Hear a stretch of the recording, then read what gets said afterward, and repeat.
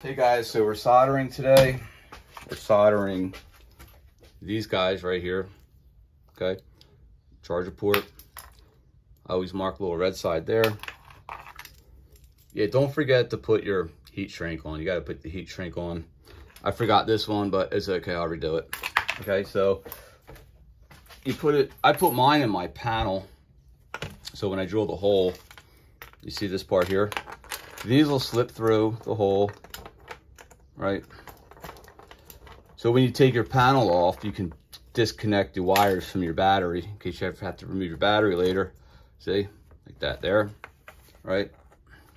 So then when you put your panel off, you can just quick disconnect from your 12-volt supply and your battery. Location on your bike. Okay? And then on the back, I use hot glue. And what I'll do is I'll just hot glue it in place later on. If you want to take it out, you can just use a torch lighter, heat it up, and it'll come out. I also use E6000 glue. On a lot of my builds, it prevents vibrations.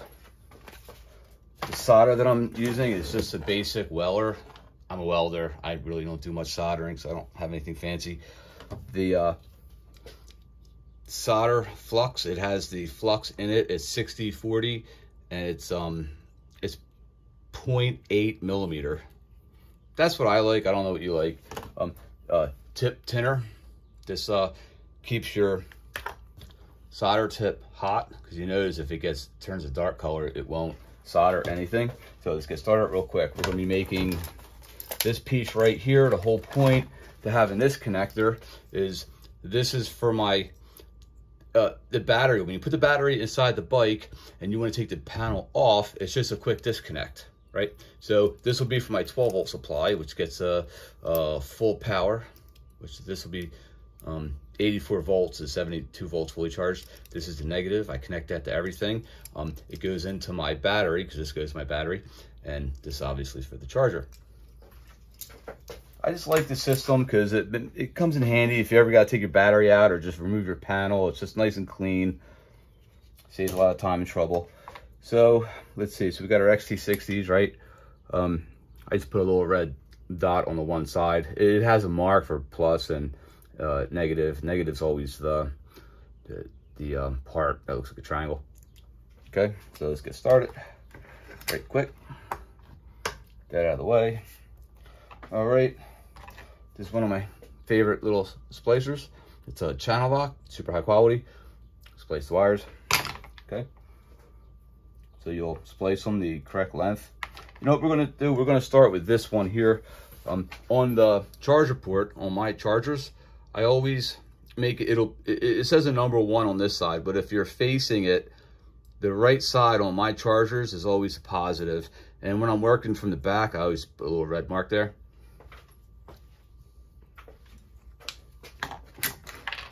We'll do this real quick. We're real slow, however you want to do it. Take your time.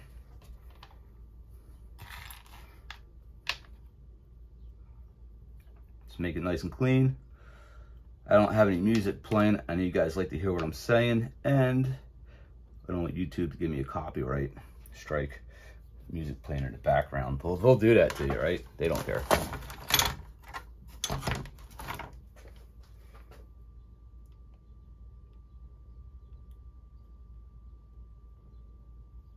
So you just want to get that nice and hot. And I like to just get it to where you want to get the solder in nice, and then you just hold it in place. Might get hot, might burn your hand, who knows. But I'll tell you what though, once that cools off a little, you want the solder, you just want the solder to flow around a little bit on each side so the wire doesn't pull out later. So I'm gonna do that real quick here. Sorry about the camera angle. That's the best I can do right now.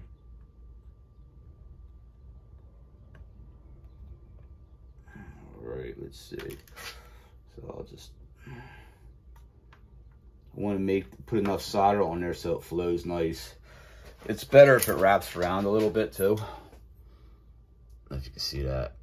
Just if you could wrap around a tiny bit, that'll definitely hold it in place. I filled the hole up nice. Okay, let's do this one right now.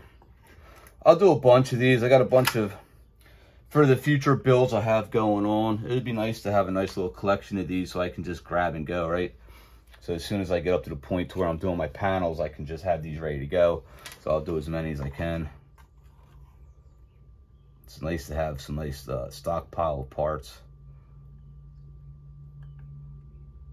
So when you're building, one less thing you got to do is pull out your solder setup, right?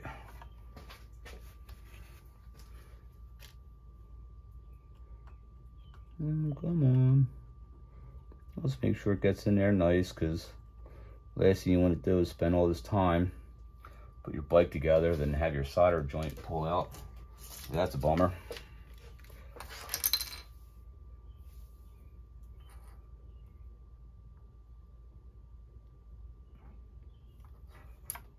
Okay, I just made sure there's enough on there so it wraps around. Now I'm going to show you something that when you're doing a soldering, the pins get really hot. So I'll give it a chance to cool off. See, I put this in, this is just the dummy side. So the inside, these pins, because they're going to get hot, and then when it cools off, I just want to make sure that these pins stay straight.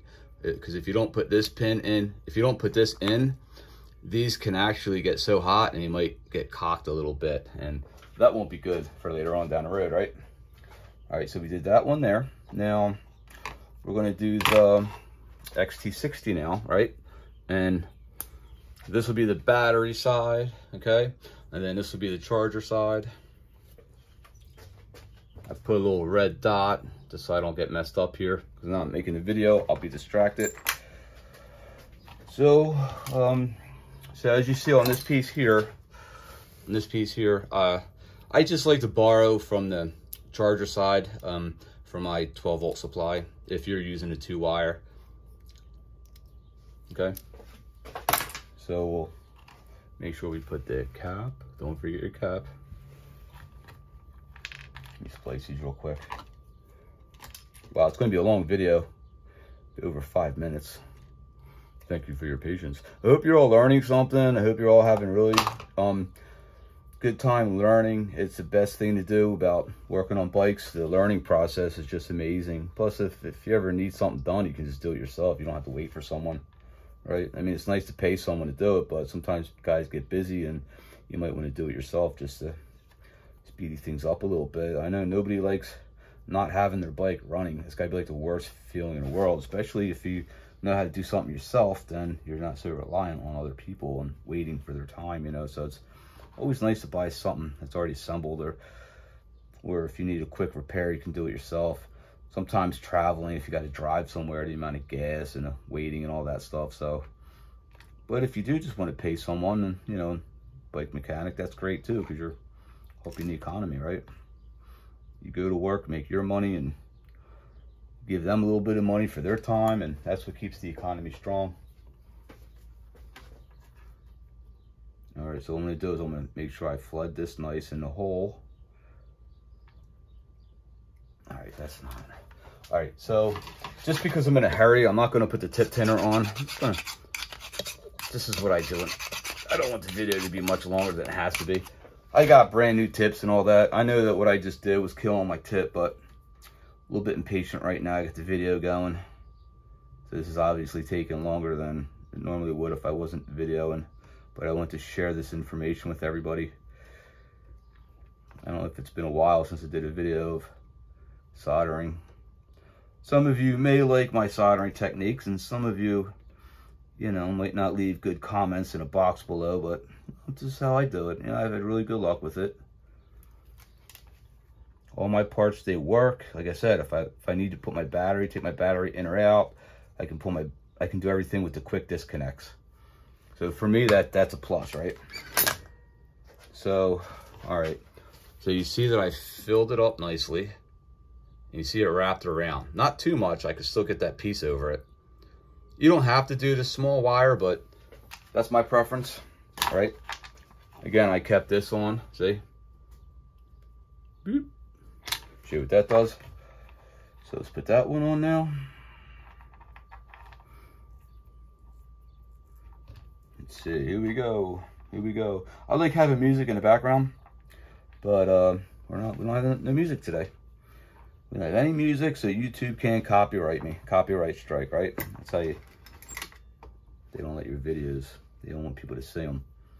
Especially when you're talking about battery safety and things like that right now, with all the hype going around about battery safety, and nobody knows what you're talking about.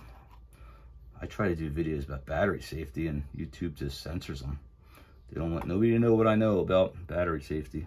So here, we'll just do some soldering today. This will come up when you search for it. I know they're not going to promote me because I don't think I have that relationship with YouTube these days. So when you Google how to solder XT60s, hopefully this will come up. I hope you like my technique. I hope I helped you out a little bit here. Hope I give you some new ideas for your battery panels and your charger ports to make everything easier. Like I said, the white connector is good for your power supply. If you're using a kind that has a switch that you can manually switch, there's also different types of power supplies that literally work off your key and hook up directly up to your battery. I got one of them. They're a little bit bigger. They're nice to have, but hey, you know what? Whatever you decide to use, it's up to you. Always be comfortable with the parts that you're working with. So I believe that'll hold. I'm going to put a little bit more solder just on that, so I can wrap it around a tiny bit, because a year or 2 years from now, I won't have to worry about it, right? I wrap that around nice.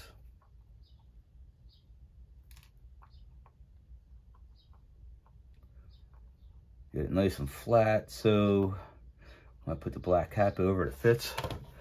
I don't know if you see what I just did there. I wrapped this solder around slightly. This is burning hot. I can't pull this pin out until these cool, because these pins will, see the pins, they have to stay lined up. And when they're really hot, if you don't have a cap on it, you know, when they cool off, it'll be crooked. So you just put the cap on there. All right, so then we'll just push this down here. Sometimes I gotta use big pliers, but look, I got lucky. That one clipped right on, okay? And here's what we're gonna do. Now I got the spade connectors. These are the ones I'm using. I think they're 6mm spade connectors. But you see on this side, this will be the, I use this for my battery side. I always put my red near the clips, or if there's a line. Okay, and all right, let's see. You know what I want to say? Don't forget to put on your heat shrink. See, I always put a little piece of heat shrink on. You have to put that on a wire first. I forgot to do it on this one, but that's okay. I'll redo it. So let's show you the white connectors real quick. Okay, just clip that. Clip that. Now what you want to do is, okay, I fold mine over like that. Fold it over, okay? Then you get your crimp. Here's how I load mine. See it? Now the flat top part, where the wire is folded over, I put it in like this here. Crimp it. Make sure it's crimped. You might want to practice. If it's your first time, you can practice. Not a big deal. Do a few practice runs before you do your final result there. All right? Get to learn your tools. All right, so I'll put this in here. Clip, went right in, no problem.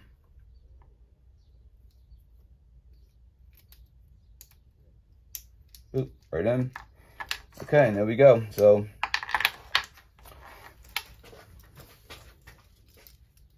there we have the wires, right? They're always the same every time. I do them the same every time. Make sure the red's on the red side, black's on the black side. XT60s, 12-volt power supply. And it just makes it easy. Like I said, when you pull your panel off, zombie slayer. When you pull your panel off, you just have quick disconnects when you've got to move your battery around. So, all right, guys, enjoy your builds.